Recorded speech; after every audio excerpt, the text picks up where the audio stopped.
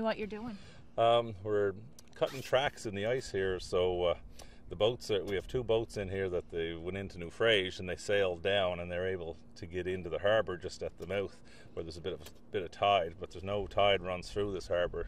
So they when they can kind of cut circles and make a wake, we're trying to break the ice from the outside to the inside, but it's so thick in here that won't even break it up. So we're cutting tracks in the ice, so whenever the wakes get into here, it'll break off in probably 20 by 15 foot chunks.